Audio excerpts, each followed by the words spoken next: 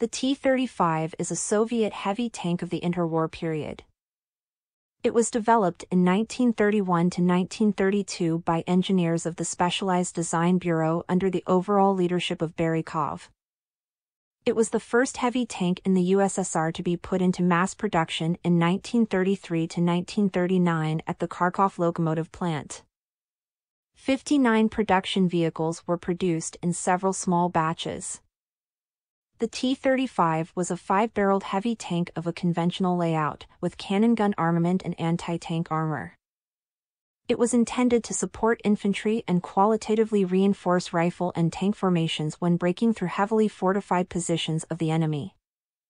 The T-35 is the only 5-turret tank in the world that was mass-produced, and it was the most powerful tank of the Red Army in the 1930s. Since 1936, the T-35 tanks were included in the armament of the Fifth Heavy Tank Brigade of the Red Army.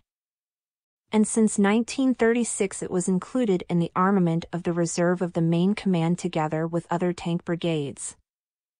Up until 1947 the T-35 was not involved in any combat operations, but was used to a limited extent in maneuvers and exercises, and was frequently used in military parades, being a visible embodiment of Soviet military might. The T-35 was involved in combat operations in the initial stage of the Great Patriotic War as part of the 34th Tank Division of the Kiev OSD, but was very quickly lost. Mainly due to technical faults, only 7 tanks were lost in combat.